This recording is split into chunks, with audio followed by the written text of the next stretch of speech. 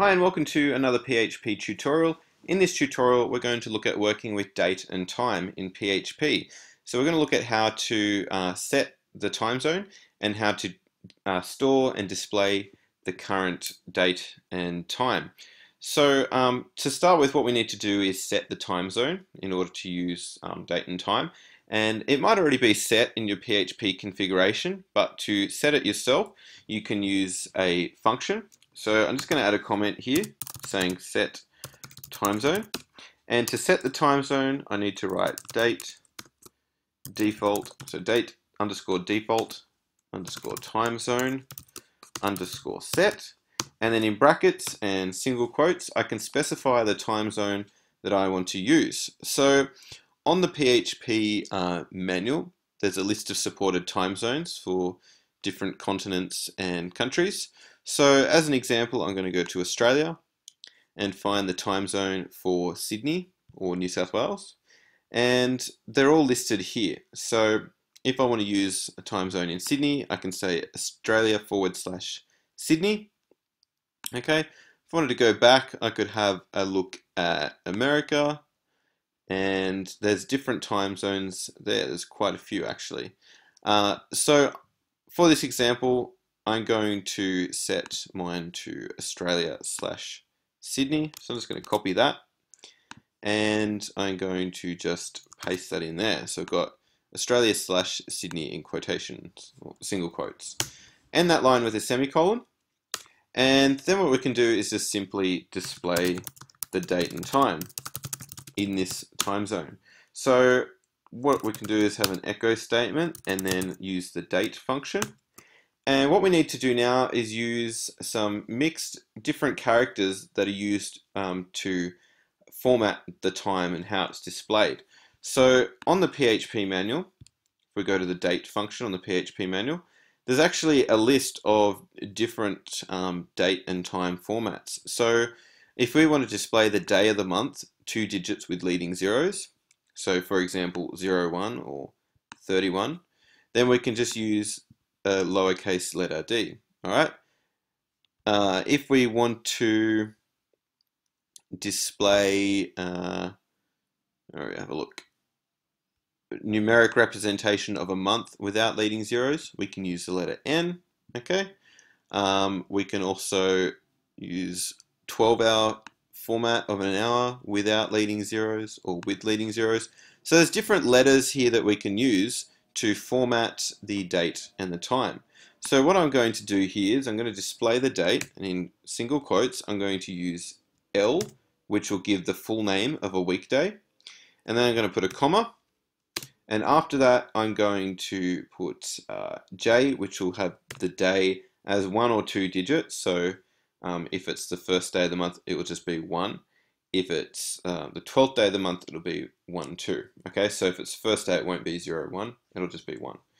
Okay, so J is day is 1 or 2 digits. Then I'm going to put a uppercase S, which is the ordinal suffix as 2 digits.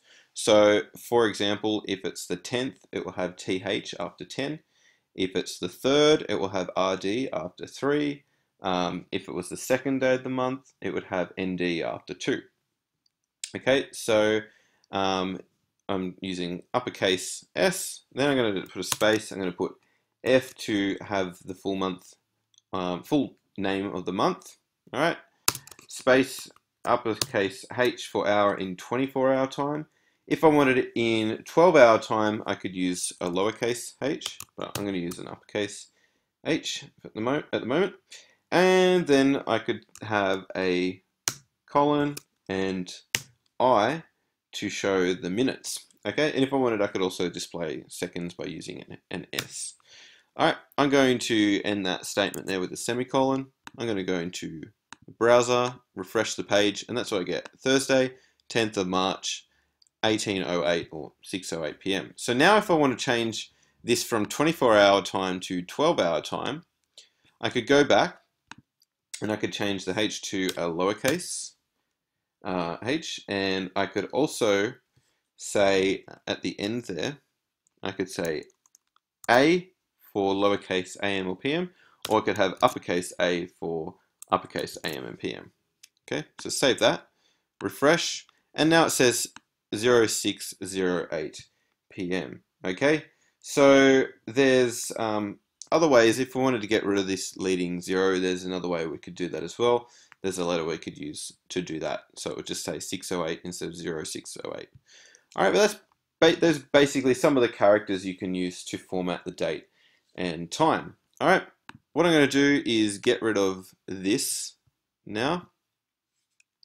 All right, I've got the date default time zone set function, setting the time zone to Australia/Sydney.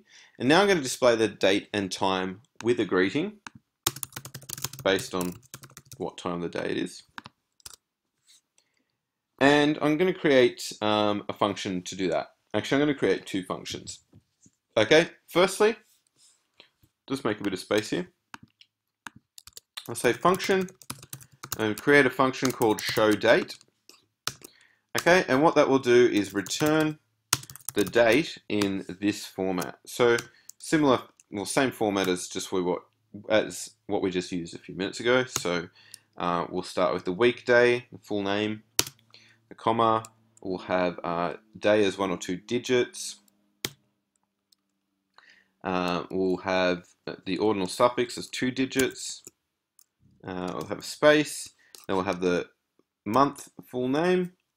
We'll have hour in 24-hour time, colon, and then minutes. Okay, so something like that. Then we'll end that with a semicolon. So that's the first function, which will show the date when we call that function. Second function will be displaying a greeting, so we'll call it greeting. And this greeting will be based on whether it's before 12 or after 12 or midday.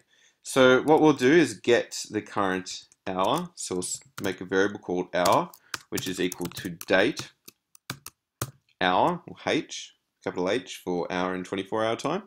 So it's going to get the current hour and store that in a variable called hour. And then we can say if hour is less than 12, so in other words, if it's before midday, we can make a variable called greeting and set that to good morning. Okay. Else, if it's after 12, well, it's not before 12, we can say, we can make the greeting and set it to just good day. Okay, we could have different conditions there, like if it's between 12 and 4 or something, we could say good day, and then maybe after that we could say good afternoon or good evening or something like that. But we'll just have 2 different messages here, either good morning or good day. Okay, so that's what we'll do there, and then we'll just say return greeting. Okay, so when the showDate function is called, it's going to return the current date and time. And when the greeting function is called, it's going to return the greeting, which will be made up of either good morning or good day based on what time of the day it is. Okay, and then we'll end that function there, and we'll just say echo showDate. So we'll call that function, and then echo, and we might make a new line for this, so we'll use the break tag, and we'll say, we'll say greeting. Okay, so we'll call the greeting function. So it'll show the date, make a new line, and show the greeting. And when I say show the date, I mean show the date and the time. Okay, so that's it. I'll save that. We'll go and run Chrome. We'll run that file in Chrome. And there we go. It says Thursday, 10th of March, 6/12, 1812. Good day. Okay, so if the time was 6 in the morning, then it would say good morning. Okay, but it's currently after midday, so it's just saying good day. All right, so that's basically how to work with date and time in PHP. With this video, I'm going to, if you're watching on YouTube, I'll post a link to the tutorial. If you're watching on Komohal, I'll post a table which will have all of those different date and time formats, as well as a link to the PHP manual where you can get the different time zones to use. All right, but that's all for this tutorial. Thanks for watching.